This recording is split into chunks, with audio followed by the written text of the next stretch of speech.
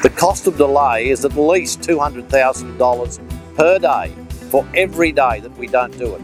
This country can't afford that. Absolute red letter day for this region and for the whole nation of Australia. That's the day we want to draw everybody's attention to the fact that this is infrastructure that is vital to the future of Australia. I hope to see a lot of awareness and an understanding on the part of both sides of federal politics that we certainly need this bypass to happen. We need significant money in this area invested in infrastructure. This is the most important part of that infrastructure.